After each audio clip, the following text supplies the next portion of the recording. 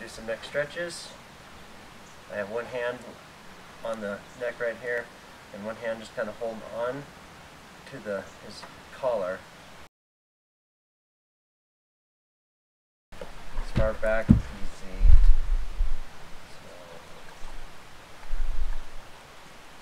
So, good. Try to bring it down, head down between the legs a little bit. There we go, good.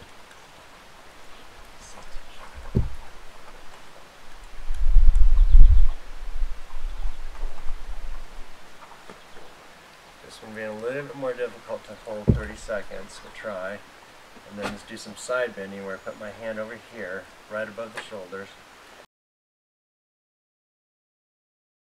And guide his head down. Try not to let him twist too much. Good boy. Yeah, exactly.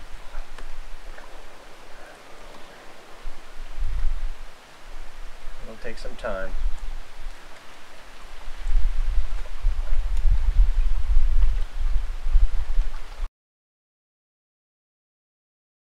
I'm going to stretch this area here. Try to get him in a nice natural position. Either put the hands up here, or sometimes you can hold here to isolate the back legs. And then use your body, bring the hand around. Good. Hand on the hips. Use your body, bring the head to the hips and back.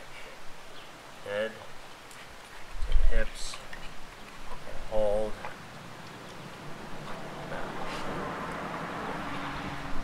Make sure you do that.